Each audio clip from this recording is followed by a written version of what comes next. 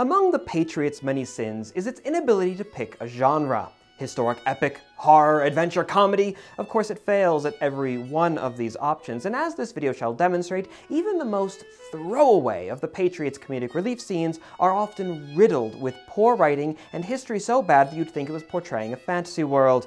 A poorly thought out fantasy world at that. Today's scene in question comes around halfway into the film. Cornwallis's army is trapped down in South Carolina, waging an irregular war against Mel Gibson's militia, who are strangling the regulars of supplies through hit-and-run tactics. So because the British have to be all hoity-toity, they happen to be having a grand ball, a party of some sort, while they are also unloading a much-needed supply ship nearby. And then, of course, oh, big shocker, an elite, ragged, tiny team of Gibson super soldiers manages to sneak in and make a mess of the whole thing. It hits every single trope that you would imagine from a bad American action film. Woman stupid, man angry, and big boom! What more does an audience need, right? Let's take it from the top, because you'll find that the deeper down we go into the scene, the worse that it gets. We learn from Cornwallis that this ball is being held at Middleton Place. Colonel Tavington, why, after 6 weeks, am I still here in Middleton Place attending a ball in South Carolina when I should be attending balls in North Carolina? A real plantation just outside of Charleston, which still exists today, although the original building has unfortunately since been destroyed by fire, which leads to one of those incredibly rare moments that the Patriot actually does something pretty well. This is where the original estate stood. Now, I don't know if it was done with computer graphics or with a physical model, but one way or another, the creators of the film actually managed to recreate this historic environment for the movie. That's a really cool detail. Although, as usual, unfortunately, the real Revolutionary War history of Middleton Place is way more interesting than what we actually get in The Patriot, because rather than hosting some fancy ball for the British Army and local loyalists, Arthur Middleton, the property's owner, was actually a delegate at the Continental Congress. He was a signer of the Declaration of Independence. I don't think he's going to be throwing any parties for Cornwallis anytime soon. And apparently it ran in the family as well, because his father, Henry Middleton, was actually the second president of the Congress. And that's why, when Cornwallis's army came into town in 1780, they didn't have a nice little party with the locals, they looted the estate. They imprisoned Arthur and hauled him down to Florida for, like, the most, if not the entire war, which is pretty grim back in the day. Not only is the real history, again, just like more interesting, but it also provides a great opportunity to show the British being baddies. But instead, the real bad stuff that they did, looting this estate and everything because a guy signed a document, that's ignored in favor of fabricated atrocity elsewhere. It's like, if you want to have some great clips of the British breaking down doors and smashing paintings and burning down buildings, everything, like, hello? Like, they looted the place. Looting is not a gentle process. Horror, our supply ship appears to have arrived. Yes, my lord, it has, yes. Then why am I still wearing this rag? My lord, your replacement wardrobe is aboard ship, but Colonel Tavington thought it best to secure our arms and munitions first. They are being unloaded now. In any case, this is where the British have decided to unload all of their supplies, to which I immediately have to ask, why? Middleton Place is less than 20 miles outside of the port city of Charleston, which would have fixed infrastructure like cranes and whatnot to do all the heavy lifting of those supplies. Right now, these ships are just moored in some random river in the middle of nowhere. It would make the unloading process so much more difficult than it really has to be. Presumably, they just have a couple of boats that are rowing everything back and forth constantly as if they were resupplying on some like deserted, Caribbean island somewhere. But like the infrastructure is there, they could have this done really, really quick instead of piecemeal, given that the supplies are apparently so important. I mean, okay, sure, maybe the portion of the army that needs those supplies, they're not in Charleston right now. But even then, they're only a few hours away by wagon. They're, again, less than 20 miles. That's a pretty easy trip to make, considering that you're going to have to be transporting these supplies over wagon anyways. Again, considering that it's munitions and powder and whatnot. And before you say it, there is no logical reason why we should believe that the British wouldn't be able to protect those supply lines. within 20 miles of their own headquarters, of like their own borders. Not in real life. This isn't the Russian army. Although it may be worth pointing out that while this scene is easily one of the worst when it comes to portraying Cornwallis, because seriously, he was not the kind of guy to whine about his uniform not being pretty enough when there are vital military supplies that have to be taken care of first. It does happen to be one of the few times that Tavington/Tarleton manages to do something right, in that he orders the arms and munitions to be given preference to the non-essentials that those, you know, prissy little nobles like Cornwallis want to have unloaded first. It's horrible, but at least he does something right there. We'll talk about the Patriots' just massacre of the various British personalities in a later video, though. But what that line tells us is that this process is actively taking place at night, when it's harder to see, in the middle of a random field with zero infrastructure to aid that process. And of course, they're unloading a bunch of powder while simultaneously having a fancy ball like less than 1,000 feet away. Remember that, it's going to be important later. And while we're on the topic, let's talk about the Ashley River. We know that it's the Ashley River because we know that this is Middleton Place, and a quick little search online, it took me about 5 seconds, will tell us that the Ashley River has a depth of roughly 6 to 8 feet on average. Let's take a look at those ships now. They're pretty large. At least the one is a fully rigged ship with 3 masts. And conveniently, ages ago, someone sent me a blog post that discusses the various ship models that were used in the Patriot, where we can see a very clean image of this same ship. We can see that it has a gun deck with at least, looks like 10 or 11 ports on either side. Now, whatever its precise classification, you know, whether it's now used solely as a supply ship or whether it's still a warship, you know, whatever it is, all of its dimensions make it roughly equivalent, I think, to a 6th-rate ship. And just how low does a 6th-rate sit in the water? Well, HMS Rose, a 20-gun ship that saw service in the American War, had a draft of 9 feet and 7 inches. There's also a full replica of the Rose, now called HMS Surprise, the one that was used in Master and Commander, and she sits 13 feet deep. Another historic example, HMS Ariadne, launched 1816, was another ship of roughly equivalent size. She was 10 feet 3 inches deep, and so on, so forth. I think you get the idea. We shouldn't so much be asking, why is the ship unloading here when it could be literally anywhere else with a dock? So much as we should be asking, how is a ship of this size even there to begin with? Vessels of this size wouldn't be able to make it up a river that goes as shallow as 6 feet, let alone if they were laden with cargo. And you know what isn't too large and unwieldy to slip silently up a river through hostile territory to offload vital supplies for the army? Well, that's right, it's the video's sponsor, Exter. Blast it! Sir, we can't go any further. We'll run aground. Damn your eyes, man. There's no other course open to us. We must carry on. There is another way, sir. Our extra wallets, sir. What? You've gone mad, Mr. Fisher. Sir, extra wallets are incredibly slim and minimal in their design. Their sleek profile leaves them less than half the size of a conventional bifold, and each of them can carry up to 12 cards plus cash in secure fashion. You're not saying... Precisely, sir. Call up the hands. We'll have them lash all of their extra wallets together and form a pontoon large enough to float all of our supplies down the river. Each extra wallet is light enough to make it work while still being made of high quality and environmentally friendly materials like Italian leather and carbon fiber. Why wouldn't we just use our jolly boats to row the materials down? Well, because this is an ad, sir. Please, you gotta stick to the script, okay? Oh, yes, right. Well, what if something should happen? What if we lose some of the men's wallets along the way? Or worse, what if they encounter some banditry? Well, that's easy enough, sir. Extra wallets come with an RFID protection against wireless theft, and we can easily track their location from our smartphones, whatever that is, with their solar-powered tracking devices. I've already seen to it that they're fully charged. Only 2 hours in the sun is enough for 3 months of tracking, sir. And once the men reach their destination, they'll be able to offload the cargo quickly and quietly, far more so than if they were using a jolly boat with the wallet's quick card access. I mean, it's also like incredibly satisfying. I mean, look at this. Oh, that is satisfying. I know, right? I've been doing this all day.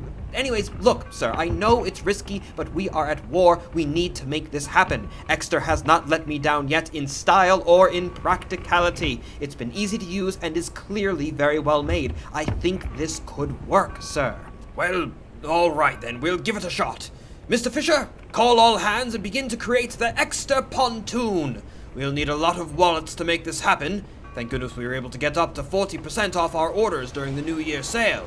Indeed, sir. A simple matter of using the discount code BRANDONF, or of course visiting the link in the description down below. Why, when they receive those supplies, the Army sure will say, thank you to Exeter for sponsoring this video, and now, back to the business of the day. The fact that this scene is literally impossible is hardly the most ridiculous thing about it. I mean, were it not for what happens to these magically teleported ships after the fact, I wouldn't have ever even thought to look so deeply into the scene to begin with. We started at the top.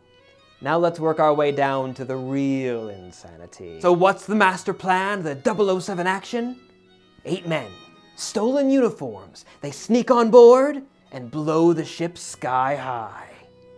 The first question we have to ask here is, how did these guys even manage to steal the boat? And how are they approaching the ship so easily? This is happening right under Cornwallis's nose. The Army is presumably encamped all around the plantation. How did they even manage to get close enough to Middleton Place, let alone manage to overpower the boat's crew without raising any sort of alarm? And is there only one boat unloading the ship of all of its supplies? I mean, there's a good heckin' reason to unload at a place with proper infrastructure right there.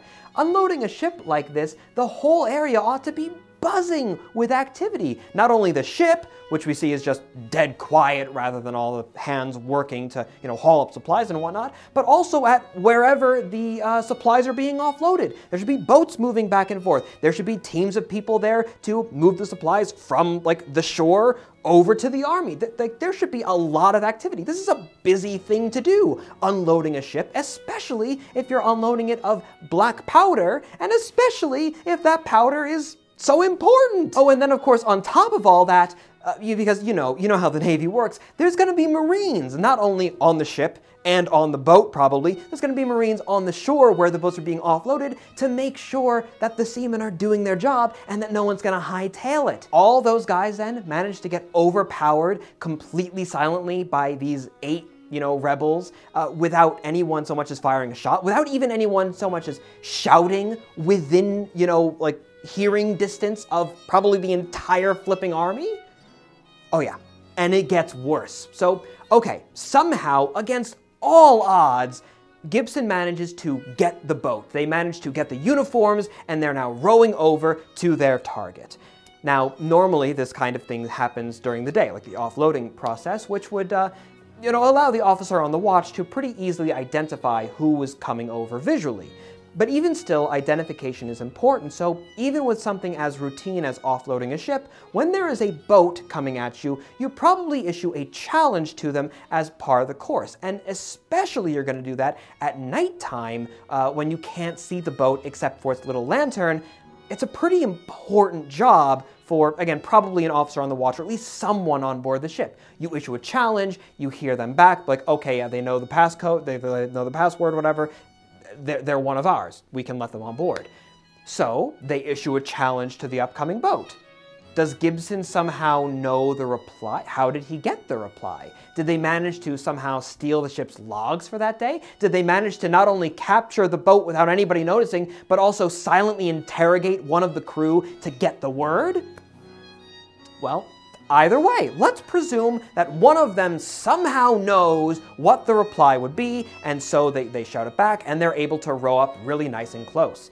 Now comes time for them to lay alongside and climb aboard. But not before a question must assuredly pop into the mind of even the least competent Royal Navy officer. He's gonna look on over the side as the guys are coming up and they're like, huh, why is this boat being crewed entirely by a bunch of Army soldiers?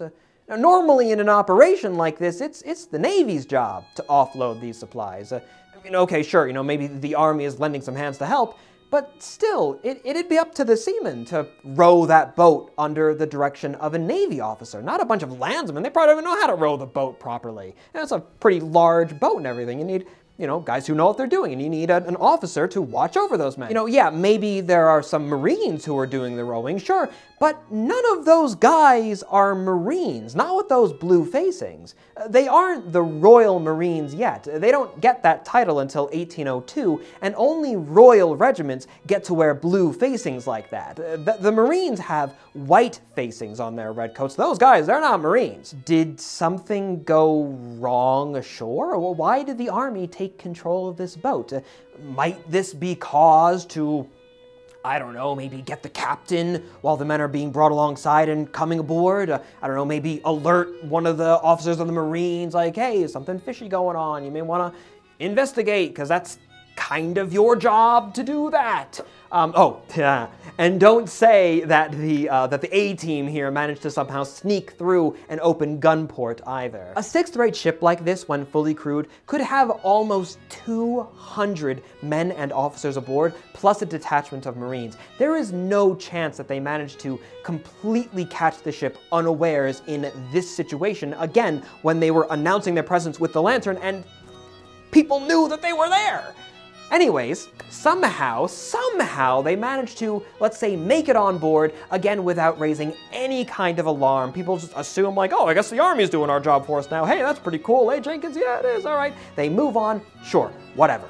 No shots ringing out, no alarm, no shouting, no questioning, nothing. So now, all they need to do is evade all the guys who are actively working on the ship at any number of duties, including the active hauling up and loading of supplies into, incidentally, the same boat that they just came out of, and start setting up for the explosion before finally sneaking back onto their boat and then getting away to safety. And incidentally, blowing up a ship that is full of gunpowder means that you can't just get into the water and you're safe. You gotta get a pretty heckin' long distance away, which means a significant time on whatever fuse you happen to be setting, which also means more time if you do manage to somehow set the fuse and get away. It's more time for any one of those men who are loading the powder to notice like, oh hey, there's a fuse on that barrel. Hey guys, something funny just happened. Who's trying to blow up the ship? Maybe a little bit? I don't know.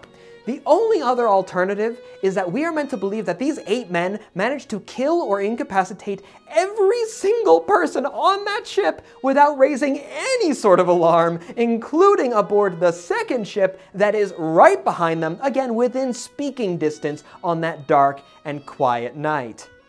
Unless this rabbit hole, it goes deeper than we could have ever imagined. There is a conspiracy at work here, people. Grab your tinfoil cocked hats, because it's time to get scared, Patriots. There were multiple controlled blasts on that ship, I swear. Don't believe me? Just want to buy the big Hollywood narrative just because mischievous Mel told you to? Well, it's time for you to do your own research, Patriots, by which I mean you listen to me, an erratic YouTube rant. Okay, I can't do the voice the whole time. It's gonna murder my throat. Anyways, zoom in on that ship. Enhance that image. Now play it back in slow motion. There, yeah, you see the first blast on the top deck, right at the base of the mainmast. It's simple, right? They want you to believe that that was what destroyed the ship. Look at how the explosion travels, how it moves down below decks and then blasts out of a single gun port towards what, the stern? Well, that's weird. Why one port? Why blasting out of one, but none of the others along the way? Keep on watching. That first explosion up top starts to fizzle away when suddenly, boom, a second explosion. This time it's more towards the stern. Looks like it was maybe coming from the quarterdeck.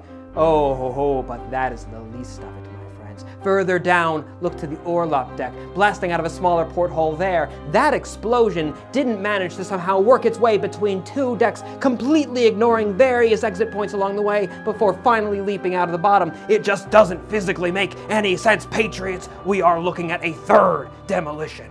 And then there is already a pointed delay before yet another blast tears out of the stern. What? Did the explosion finally find its way to the magazine, traveling all over throughout the ship? Or was this yet another explosion to destroy a now structurally weakened ship from the initial controlled blast? Black powder cannot destroy wooden ships.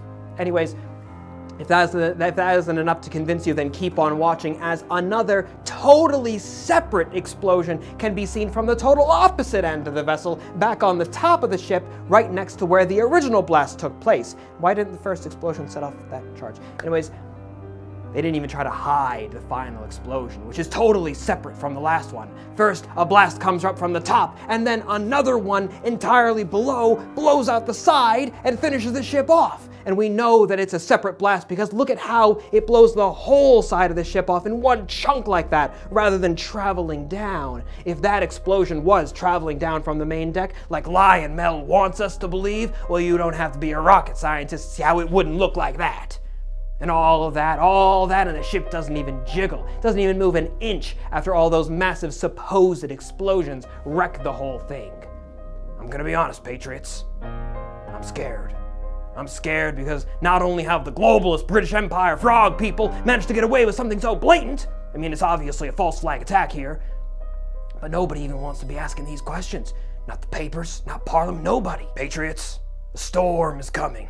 If you want to protect your family, I don't know, join my Patreon or something. That'll probably help. Anyways, I know that this is a small scene and that it's just meant to provide a little bit of comedic relief. I get that. And obviously I am reading way too much into everything here because that's part of the fun. Obviously, you know, counting the individual prop explosions to get the thing to actually go, that's ridiculous. It's not like it was a narrative choice for them to have multiple explosions. They just thought that it looked best like that. And I guess it does look very fiery and big explosion. It's fun, I guess. But at the end of the day, the fact that this scene, it's the fact that it's meant to be comedic relief, that doesn't exonerate. I know that I'm taking it too far, but like, it doesn't exonerate it or make it any better. If anything, I would actually say that it makes the core logic of the scene worse in a way. The Patriot isn't fantasy as much as people want it to be. It's portraying real people, using real names, in real places during real historic events. But it's blending those real historical events with fabricated events in a way that never attempts to show the viewer where that line is drawn. The film doesn't exist in a vacuum, and as much as we may want to say, oh, well, it's only a movie. No one thinks it's real. Obviously, no one expects it to be historically accurate. That's not true. That's not how it works. It actively informs many people's views of not only the American War of Independence, but the American Revolution, the founding of the American nation, the nature of military conflict and civil society itself. It informs all of these things. And if you don't believe that, well, it sounds to me like you've not had enough conversations with the American public where you have to explain that no, the British weren't stubbornly refusing to take cover in between burning churches full of civilians. And indeed, the warfare can be not so black and white as all that a lot of times. And perhaps the epitome of this scene's ridiculousness, narratively and otherwise, comes in the form of this lady here. Oh yes, I know that you've been waiting for me to talk about her. Oh, fireworks, lovely. So there's a few possibilities here. One, the woman is mentally ill. She could be a sadist, or she could be a secret pyromaniac rebel sympathizer, or perhaps she severely needs glasses and has lost most of her hearing, so she is sort of deaf and dumb to what is going on around her. Although I think that the most likely explanation may just be that she's stupid because, ha ha, British woman stupid. Now, this isn't just a fire that one could reasonably expect to be part of a fireworks show. This isn't just like all the fireworks even going off all at once. This is a massive explosion, like a truly massive explosion of a ship that is filled with gunpowder. Laugh as she might now, even though it doesn't make any sense for her to be laughing, because it's like, again, unless she is just completely oblivious to everything, like unreasonably so, it's very obvious that that's not part of the show. But all right, sure. Laugh as she might now, in just a second or two, given how close that ship was, to the party and everything, there's going to be debris falling all over that pretty lawn and severely injuring, possibly even killing people. We'll see if everyone at the party is so calm. It's sort of like, oh my, that's so disturbing and everything. We'll see if they're so calm when chunks of splintered wood and metal, to say nothing of possible severed limbs and other body parts, are beginning to rain down on them to accompany the screams of mutilated men being burned alive on the ship, or drowning and all other sorts of horrible, horrible messes. A vessel exploding like that is not a laughing matter. Not just to the people that were there on the ground, but to us as the audience. This sort of thing shouldn't be funny. Such destructive force should be terrible. It should be frightening to the audience. It should be awe-inspiring in the most literal sense of the word. Could you imagine if any other war film tried to add this kind of comedic relief to a moment like this? Oh, vile words, lovely. It wouldn't be funny so much as it would be laughable, like laughably tone deaf. It would just be plain gross.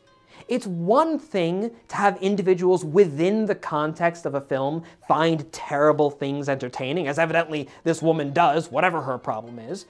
But it's quite another, I think, for the creators to actively encourage the audience to participate in it. And this scene is absolutely meant to be comedic relief for the audience. It's not just that woman having a good time because she's a moron, rather she's a moron and everyone's, giving their reactions so that we find it entertaining. Tevington going, oh God, while men are burning alive just a few feet away from him. Maybe not the most natural reaction. Maybe, I don't know, fear, maybe anger, yes, frustration, but also leaping into action to get something done. Like, this is a big deal. I think that when a film encourages its audience to participate in atrocity, in bad things, that's when a line is crossed. I don't like it when death is used as comedic relief in what is otherwise a serious piece. This film goes back and forth between a church burning with civilians burning alive in a locked up building, screaming and crying and pleading for mercy and praying and everything. And then in that same film, we have this. Basically the same thing. Men, again, presumably burning alive in this wrecked hull of a ship that they can't escape from, but it's meant to be funny. Do you see the disconnect between those things? If this entire film was comedy, sure, entire film being comedy, that's one thing, that's fine. It's like Hogan's Hero or whatever. It's all a comedy and it's meant to poke fun in order, if anything, to draw attention to a terrible thing. That's different. That's one thing. But like I said before, the Patriot really just can't seem to decide what genre it wants to be other than just getting the audience to chant USA at every possible turn. But, you know what? I believe that we have had enough of my ravings and rantings for the day. I think that you get my point by now.